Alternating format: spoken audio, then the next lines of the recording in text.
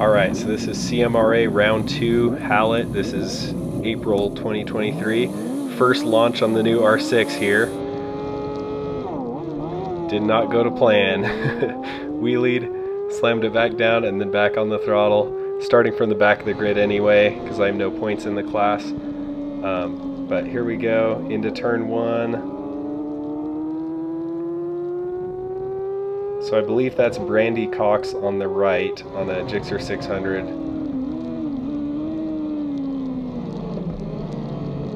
I'm not entirely sure who I just passed there. It's been a minute since I've been in the 600 class with CMRA, so I don't know everyone. This is later that lap, so here I passed Brandy. And then trying to maximize the drive onto the straight. This is a couple corners later. For the sake of time, I cut out a chunk. And there she is, going by me again, and I caught up to Tyson Henry. She got by both of us the same corner. But he's on an R6 here.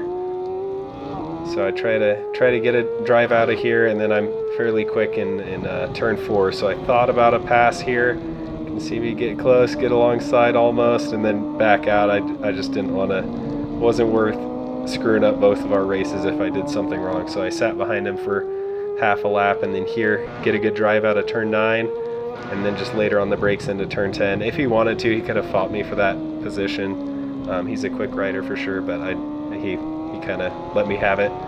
So then, you know, try and maximize drive onto the straightaways. Here I caught up to Parker.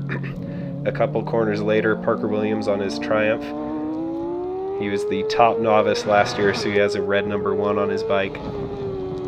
But kind of same thing here, caught up to him in turn 4, got a little closer than I would have intended, went alongside him almost and kind of backed out, just decided it was not a place that I was comfortable passing. And then kind of same thing here, just decided to stick behind him for half a lap, kind of find a better opportunity to pass.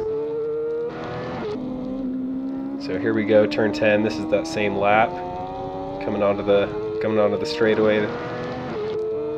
And the audio freaks out at high rev ranges. I don't know what's going on there. I'll try and fix it before the next round. So got Parker on the brakes there, but I was kind of offline there, so didn't get a great drive out of turn 1. So you'll see Weston on his R6 takes a little peek at me. He's a novice, so he started a few seconds behind us, but he's closed the gap obviously. So then this is the next lap. So Weston stayed behind me that whole lap, and I kind of screwed up turn 1 again. There was a big tailwind on the front straightaway, so I kept braking too late, missing my braking markers because I was just going faster than I intended. So then Weston gets by me.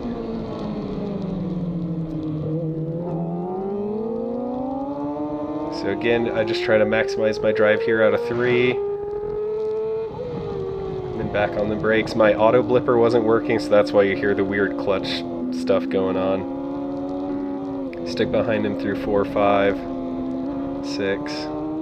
Then we catch up to some Provnov, some lappers here. Probably should have waited a corner to pass that Provnov or gone around the outside. It was a little late, but I gave him a little wave. It was closer than I intended. So this is later, half a lap later. Same thing. We take some different lines going through turn 2, turn 3. But yeah, my auto blipper wasn't working, so I was just working my slipper clutch. Got by him in turn 4, and then flip it back, and just full throttle down the hill, just let it eat. You got a bunch of track here to use up, so you can just be pretty aggressive on the throttle down there. And through the long left-hander back onto the straight, and then I did lap after lap after lap, never saw anyone, so here's the checkered flag. So that was the end of the lap, the C Super Stock race 1 for me that day.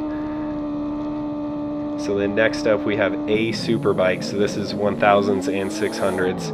Got a better launch, way better launch this time than in race 1. But those 1000cc bikes just destroy me. There's no way I can keep up in the straight line there. So there's Ross Brady on his Honda there on the right. And I'm going to change out my number plate so you can see better in the front for the next races. There's Jeff Fouché on his it's a CBR 1000 as well. But yeah, just still working out kinks on the bike. I only did 3 races this weekend. This is race 2 of 3 because I was having clutch issues and didn't get much practice in. Just got 2 sessions of warm-up and then straight into the racing on this brand new bike. Well, brand new to me, I should say. So here I'm behind Ross Brady. This is, I believe, that next lap. And then got by, actually, who is that? I should know this, but I don't know who that is. My bad. Sorry if you're watching this. But, yeah, caught back up to Ross, and that's Parker in front of Ross. And then Ross, I think, hits a false neutral here, or hits neutral. Something weird went on there. So I got by him, caught back up to Parker.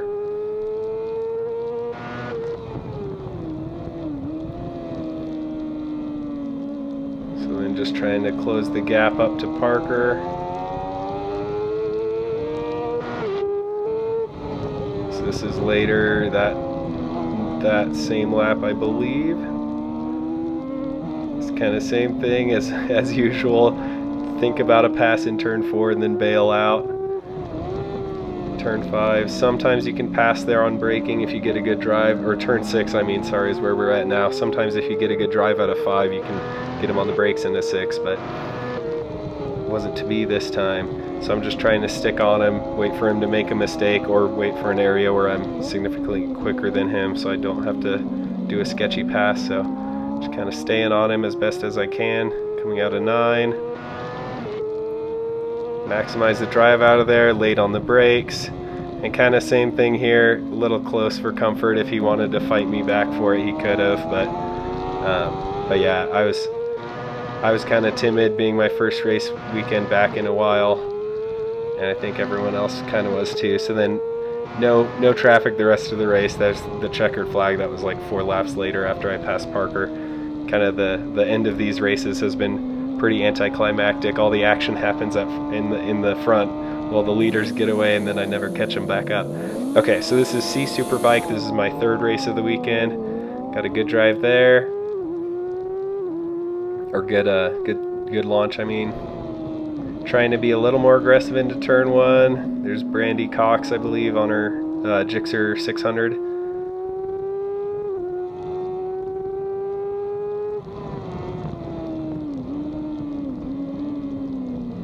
Thought about going down the inside, but just too timid. So I lost a position there. Let me see if I can see the number. Took way too wide of an entry there. I do like to keep it tight on the exit though, so I can flop back over and get a good drive out of turn 5. I'll kind of show you next time we go through there. So here we go, went for the pass. Oh, that's Ron Mears on his new R6. I didn't recognize him on the new bike. That's my bad. So we're both on new R6s to us this weekend.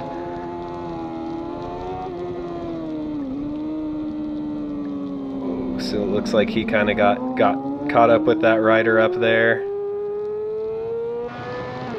And then I try my best to make a clean pass here, and he kind of gives me the spot. Didn't fight it hard. He's a significantly faster rider than me, but he's on a new bike too, so we're kind of figuring it out as we go.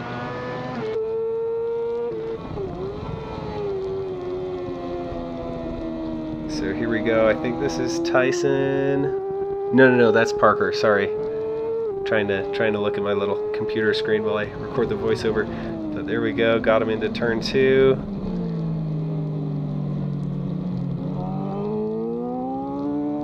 And then I'll kind of show you a bit of a lap here. Not that I'm the expert around Hallett, but kind of show you my line. So I keep it a little tight on the entrance and then cut it really tight on the exit. I usually try to keep even farther to the right than I was there, and then cut it left and just full throttle down this whole little straightaway there. This turn's kind of tough. I don't know if, I think I normally double apex that a little bit, just so I can get on the throttle a little earlier for this long straight. And then here you brake, you turn left, you turn right, and you're back on the throttle and then back on the brakes. And then you turn up the hill and just crank the throttle open as soon as you can. Anytime you can do that on an exit coming onto a long straightaway, it's a big help. So then here we are coming back onto the main straightaway, and then I think the rest of the race I don't really see anyone. So here's the last corner, last lap, the third race that weekend. So it's pretty much all there is to see. So that was my weekend rewind for Hallett. Only got 2 warm-up sessions and then those 3 races, and then packed up and went home. I was having clutch issues and auto blipper issues and throttle issues, so it was a bit of a mess, and the camera setup issues. But those are all things that I'll fix for the future. I'm doing the whole season of MRA out here in Colorado. Moved to Colorado from Wichita, Kansas. And so got a new bike, new suit, new helmet. You can see all that in the camera here. So should be a really good season. I'm really excited to see how it turns out, and I'm planning on recording all my races this year. So I'll be doing posting the full races for the racers to watch, and then posting these highlights for people with attention spans like mine to watch. So anyway, hope you enjoyed it. Have a good one.